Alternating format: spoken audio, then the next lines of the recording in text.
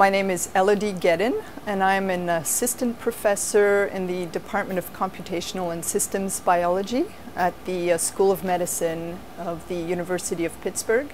I work on various pathogens, so viruses, parasites, even some bacterial work. And we look at the genomes of all these pathogens and we try to understand how they evolve and how they work by looking at the genomic information.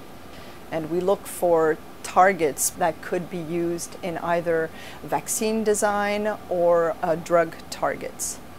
I've always wanted to be a biologist, and then I got very interested in parasitology when I did field work in Africa for my master's degree, where we were looking at water quality.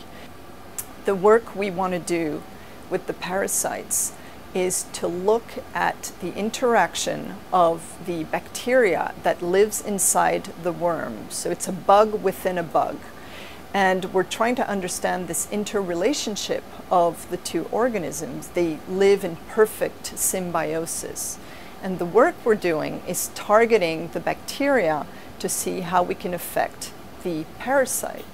The work we are doing in our virus evolution projects is to better understand how RNA viruses like influenza are transmitted, and also how the virus evolves within the infected host.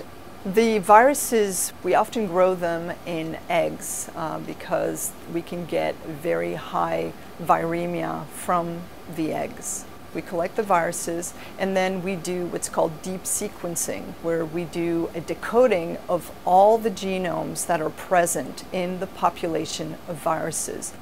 Getting the MacArthur is an amazing opportunity, and I have all these plans to use this money to finally be able to do experiments we've been wanting to do with some of my collaborators, both on the virus projects we have, looking at transmission of viruses, and also in our parasite work to try to target certain regions of the genome and do functional assays that we haven't been able to do so far because of funding.